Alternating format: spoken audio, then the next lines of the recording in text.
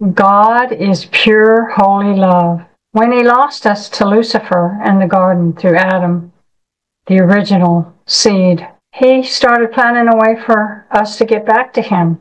When they sinned and they went after the lust of the flesh, they lost their connection to God.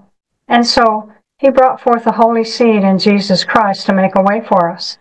And before that, he had the Old Testament, the Old Covenant law, as a schoolmaster to control our flesh until the seed would come.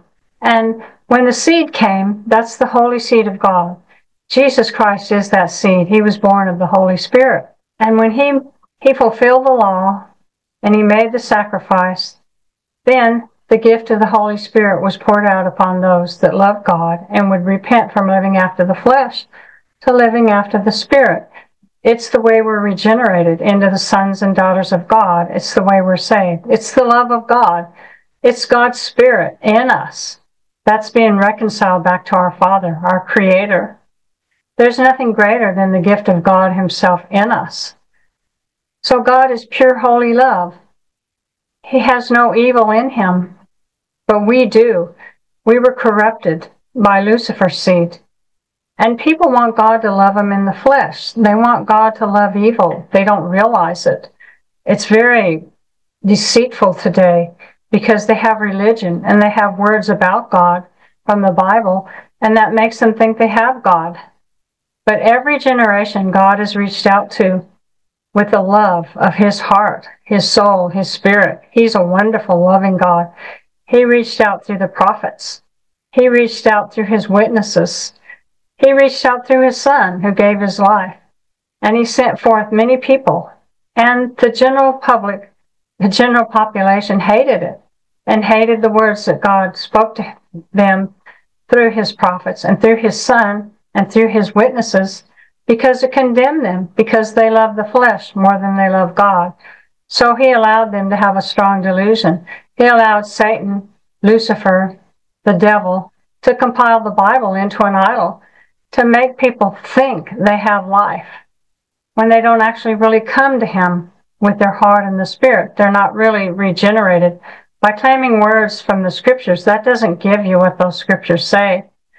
But God is so wonderful that he'll let us suffer. He'll let all his prophets, even his holy Son, Jesus Christ, Yeshua HaMashiach, and all his children suffer to tell you the truth so that you have an opportunity to come to him.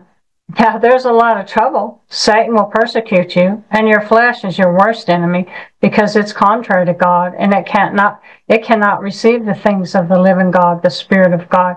But God has done all he can for this generation. He loves you, and he wants you to be saved.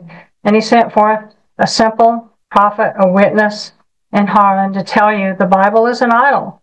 It's become the mark of the beast because the devil uses it to deceive you and to control you with. You're not controlled by God through the Holy Spirit. You're not regenerated. God is so wonderful. He is loving. He is pure. He is holy love. But religious people with their religious books, they have done so much evil. They're so corrupt. And it is obvious by their fruits you shall know them, with all the evil they've done and all the evil they do and all the lions and the lusting after the flesh. I don't have to spell it out for you. It's pretty obvious. It's in the news all the time. I love God. God is love, but he's a holy love. He doesn't love the flesh. The flesh is evil.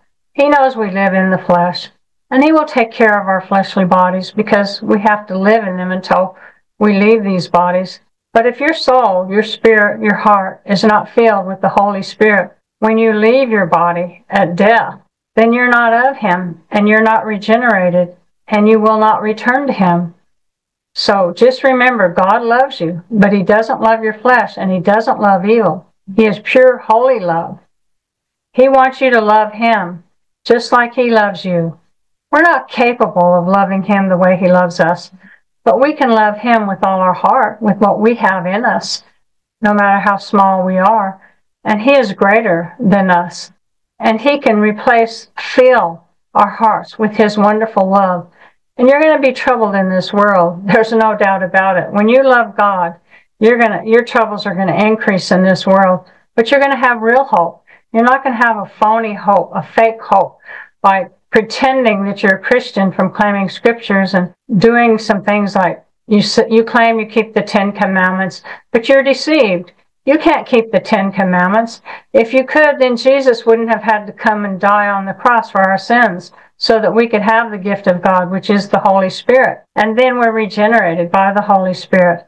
It's not keeping outward commandments like it was under the old covenant. Satan took the new covenant and he made it like the old covenant because he knew we couldn't be regenerated or saved by the old covenant because it was under the flesh. Those people, those saints from the old that loved God, they came out of the grave when Jesus gave his life on the cross. And then when the Holy Spirit was poured out on the day of Pentecost, those people were the sons and daughters of God. And that's the promise of God to us. The gift and promise of God to us is the Holy Spirit. It's our only hope. It's God in us. And you trade this wonderful, beautiful gift of God himself in you, for a book about God. And you're living after the flesh. You're claiming the dead letter for life, and it's killing you. The Spirit gives life. The letter kills because you can't keep it. This generation is in trouble. The earth is so heated up now. The prophecy is being fulfilled that the earth will heat and it will burn people. And God didn't have to pour it out on you. You brought it upon yourself through the lust of your flesh. And all the horrible things are just going to keep getting worse. And your only hope and your only way out is through the Holy Spirit. And that's God's love to us. And you don't get the Holy Spirit by claiming scriptures or keeping scriptures or fasting or being holy. You get it when Jesus Christ gives you the Holy Spirit. He gives the Holy Spirit to them that love God and will obey God. That means you will be led by his Holy Spirit. You will be led by Jesus Christ through the Holy Spirit. You won't live after the flesh. You will live in it, but you won't live after it. And he knows those that really love him, or if you're just pandering to him because you don't want to go to hell. He's not going to let anyone in his kingdom that doesn't have his Spirit. You that are claiming you have the Spirit because God touched you at one time or another, but you're still claiming the Bible for your faith, then you've left your first love. You didn't stay in Christ. You didn't know, but that's why he gave you a chance to know, so that you can come out of the harlot churches. You can come out of the strong delusion. You can really come to God. You're searching the scriptures for eternal life, because in them you think you have life, and those are the ones that testify of Jesus. But you don't really come to Jesus that you might have life. It's a really sad, sad time that we live in. It's the end of the world, really. The tribulation has already began, but you don't even know it. You're still trying to claim God's blessings and love and salvation upon you through the scriptures. But that isn't God's word to you. It was God's word to those to whom he spoke it to when he spoke it to them. Today, God's word to you is the Bible is an idol. The Bible is the mark of the beast. Come out of her. Come to the living Jesus Christ. Come to the living God through Jesus Christ with your heart, and he will fill you with the Holy Spirit. And when your spirit, your soul, your heart is regenerated, you will become a new creature. You will have a different nature. You won't love the things of the world. You'll love the things of God, and you'll want to go home to be with God in the kingdom of God forever. You won't cling to the things of this earth. You won't fight. You won't kill. You won't hate. You won't molest. You won't do those things. They won't be in your heart. Now, your flesh will have needs in it. It needs food and shelter and sex, and God will provide those things for you. He doesn't condemn you for that, as long as you don't live after it and you get the things that he tells you is okay, not the things that you lust after. Anyway, the truth is God is love. God is true, pure, holy love, Holy Spirit love. There's no evil in God. Don't say bad things about him, and don't blame him for your troubles. It's not his fault. It's the earth's fault. It's your fault. It's mankind's fault. It's the devil's fault for not loving God and not doing the will of God. And they love the flesh more than they love God. God is love. I know this. I have experienced it all my life. And I'm almost 70 years old, and he's always been good to me. Every day, he is so wonderful and so loving, and it's real. You can feel it. If you just claim words, empty, dead words, there's no feeling in those. You might imagine it, like watching a movie or a soap opera, but those are fake feelings. God's love is real, and you can feel God's love when he loves you.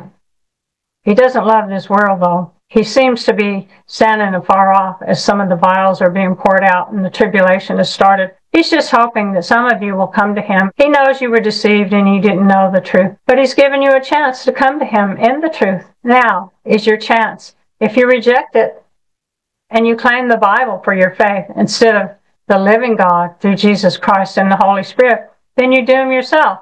He doesn't doom you. You doom yourself. So come out of her. Quit idolizing the scriptures. Come to the living God through the living Jesus Christ, who has a living voice, who speaks to you by the living Holy Spirit. He's a resurrected Jesus Christ, our King, our Savior, Yeshua HaMashiach. He doesn't speak to us through the book. He speaks to us through the Spirit. You can know him and not just know about him. Come to the living Jesus Christ today so that you can really be saved. God loves you and he wants you to be saved because he is love.